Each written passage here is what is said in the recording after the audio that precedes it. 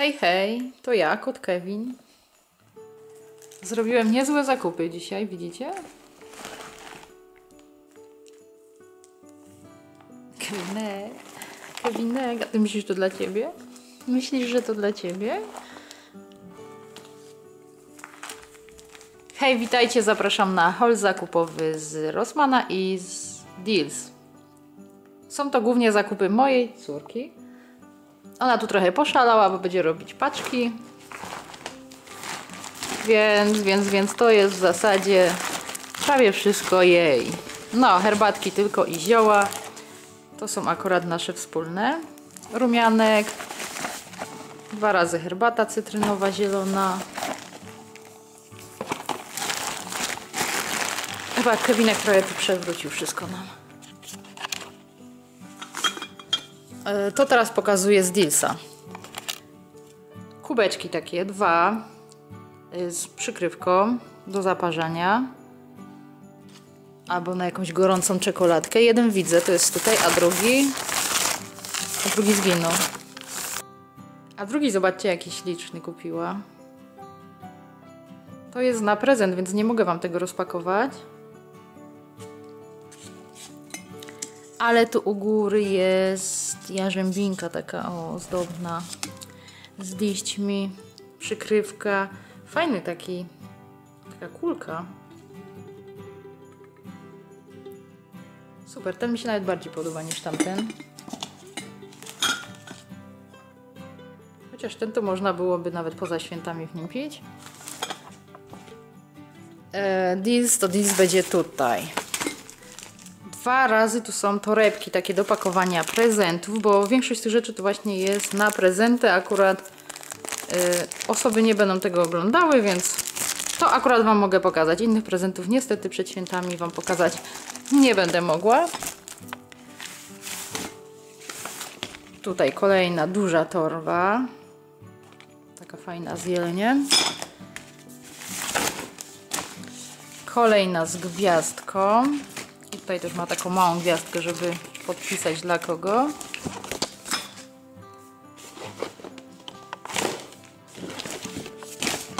I trzecia, to mi się tak bardziej męsko kojarzy. Taka granatowa ze złotym. A, tu jeszcze ma torebeczki. Ile będzie tych prezentów? Zobaczcie. Kolejne torebeczki i to wszystko było w Dealzie.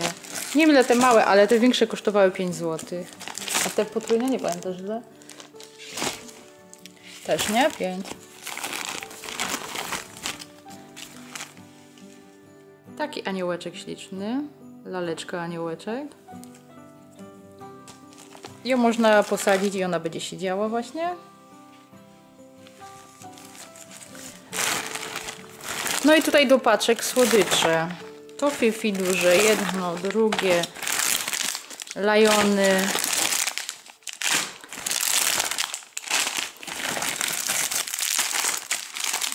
KitKaty, ciasteczka też 2 razy. A to co jest? Galaretka. Jaka? A to jest, ale co jest do picia? Czy to jest galaretka na twarz? Aha. Jakaś galaretka do jedzenia. Ja nawet nie wiem co ona tutaj kupiła, słuchajcie. I tutaj też samochodzik, ale to też do prezentu.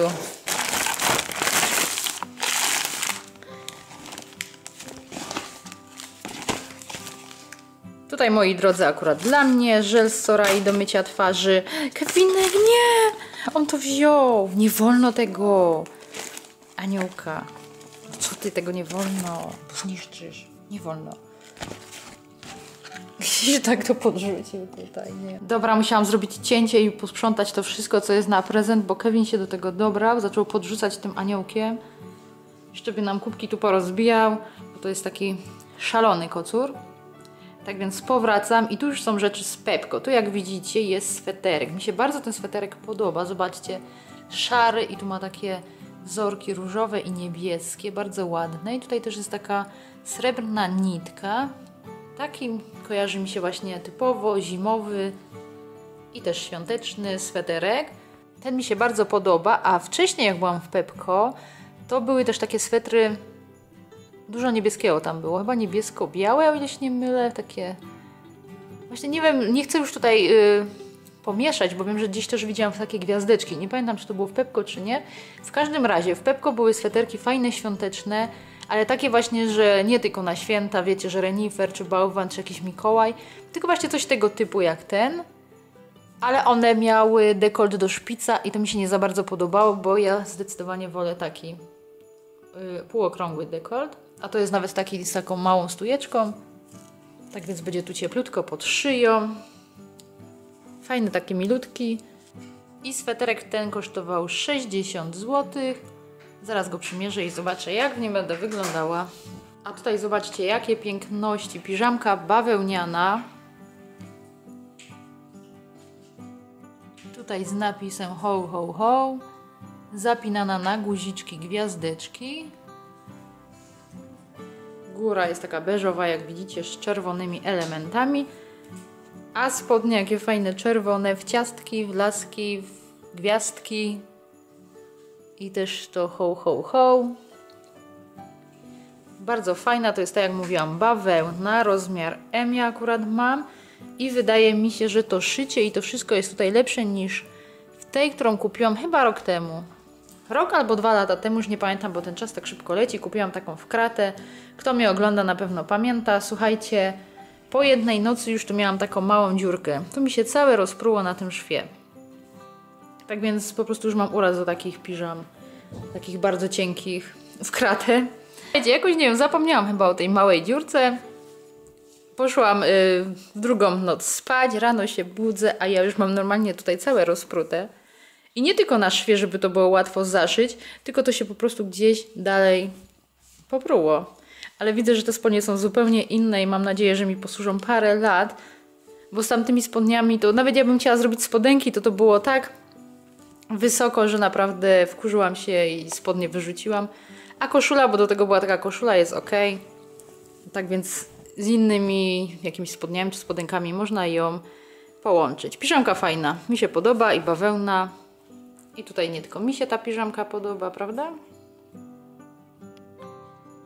Takie proste, szare spodnie na gumce potrzebowałam. Więc takie kupiłam w Pepco, akurat były. Nie chciałam czarnych, bo ja tych ciemnych spodni, czarnych to już mam dużo. Szare są fajne. Rozmiar 38. I one, ile one kosztowały? Jest tu cena? Jest, musi być cena. I one kosztowały 35 zł. Z przodu nie mają kieszeni, taka imitacja. A z tyłu mają kieszonki dwie. I ostatni już zakup, czarny t-shirt. Czarny t-shirt. Właściwie potrzebowałam zwykły, czarny, bez niczego. T-shirt, takie bazowe ubranie. On tu wygląda na taki trochę jakby był sprany, widzę w kamerze, ale uwierzcie mi na słowo, że to jest taka prawdziwa, głęboka czerń. I on kosztował 17 zł. Po co przepłacać, jak można kupić za 17 zł w Pepco? Fajny t-shirt, to jest takie bazowe ubranie. Jeszcze chyba były białe, bo tam widziałam pod spodem wisiały. Bardzo mięciutki, fajny w dotyku. I on nie jest 100% bawełna, bo ma 95% bawełny i 5%, jeżeli tu dobrze widzę, bo są bardzo małe literki, to jest chyba elastan. Rozmiar M jest na mnie taki nie bardzo obcisły, ale też wiecie, nie taki szeroki. Taki idealny właśnie, żeby założyć pod coś.